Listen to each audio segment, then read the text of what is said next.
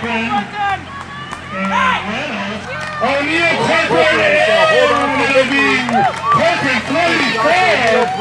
So how are you feeling right now after that amazing time? I feel good, actually. I felt really good at the end. That's why I put in a hard surge. I don't know, it just took me a little while to get going. And you were out the first month of season for an injury, right? Yeah, I had a couple of things affecting me, which really sucked. Two things like out of my control, so it was really frustrating. How does it feel to come back and just be back on top now, this close to league finals? It feels really good. A big confidence booster. Just trying to build up for the end of the season. You know, that's what matters most. How do you like the Riverside course? It has its ups and downs. So how do you feel going into it next week? I feel really confident. Got my confidence back, which is good. Good to be back and moving and grooving, you know. And this course, you really build up the adrenaline. Does that help you out? Yeah, for sure. The crowd was really cool. I love racing at night. It's like a different atmosphere, just like different adrenaline rush.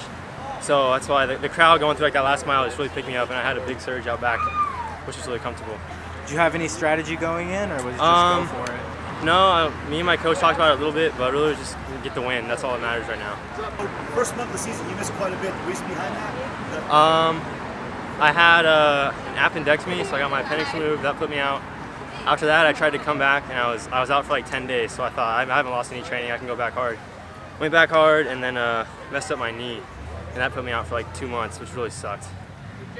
How did you keep your fitness? The pool, twice a day, every day. Horrible. Horrible meaning tough, or? Horrible, as in every sense of the word. It was just horrible. Did your confidence ever waver? A little bit, yeah, definitely. I think league prelims, I wasn't myself, and I was like thinking about before the race, and then Colby was kind of the same thing. I just kind of doubted what I had in the tank, but then I just think back grooving. I got in like a hard training cycle, so I'm ready to go. You came back in time for the Trinity League meet, cluster meet, which is pivotal. You guys beat a very good J. Sarah team. Definitely. I know it's going to be a very intense league finals coming up. Your team's improving. That's going to go pretty well for postseason. Definitely, yeah. We're all really excited. I mean, that's the goal. So just take it 1 week at a time, 1 race at a time, 1 day at a time, even at practice. You know, just day by day, just build into that, and talking about it every day. That's our goals. Consummate All-American kid, CIF Scholar Athlete, or champions for character, honoree, excellent student, and outstanding runner. Colby Corcoran from Bosco. Thank you. Thank you.